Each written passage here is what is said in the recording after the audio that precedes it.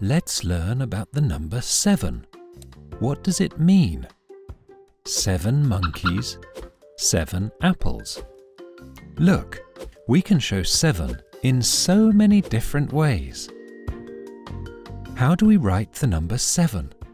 First, draw a cap to the right and then a straight line down. This is the number 7. It means 7 of something. This is the number 8. What does it mean? 8 monkeys, 8 apples. Look, we can show 8 in so many different ways. How do we write the number 8? The number 8 looks like a snake. Start at its head, go down, draw a loop, and come back up.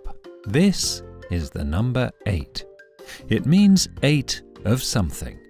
This is the number 9. What does it mean? 9 monkeys, 9 apples. Look, we can show 9 in so many different ways. How do we write the number 9?